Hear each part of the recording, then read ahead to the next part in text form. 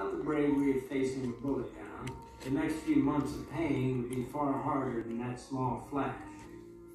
No, it's the bravery of weighing up the next few months of still being with you, still waking up with you, or playing with the kids, against the next few months of seeing in your eyes how much my pain is killing you, how my weakened body as it ebbs away and you tend to it, are your final and lasting memories of me.